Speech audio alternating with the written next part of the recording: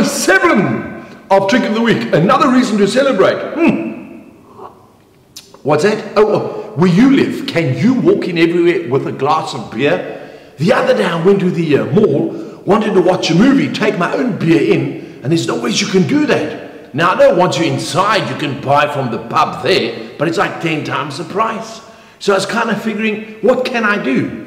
And I got this magic mat, which is really cool, because when you go somewhere and you can't take your own drink with, all you do is you place it behind there like this, and then when you get there, they ask you, what have you got by that mat? You'll, I've got absolutely nothing here, you know, and absolutely nothing there, and you can show it like that, and then that's great, because you go in, you go and enjoy the movie, and what a movie. I watched a love scene for a whole hour.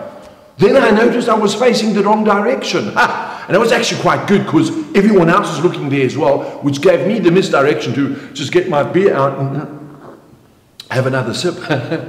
Now, what about going to a sports stadium? So you want to see some football, the security, they're like really, really heavy there. They don't let you walk in with anything.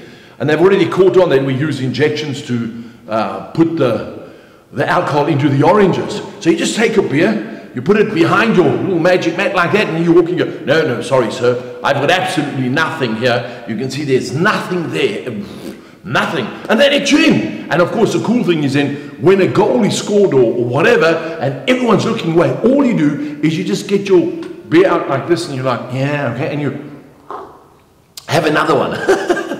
Now, one shouldn't drink and drive, but you know, the other day, a traffic officer stopped me, and he said, I've been following you for the last 5 kilometers.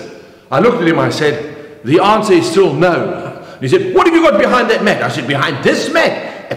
Absolutely nothing, officer. I've got nothing there. Look here, there's absolutely nothing here. You see? And he didn't seem that happy with it. He was somehow not trustworthy of me. And he wanted to check again. He said, what about turning it around? I said, you can turn it around there. Look here, there's absolutely nothing in here. And off he went.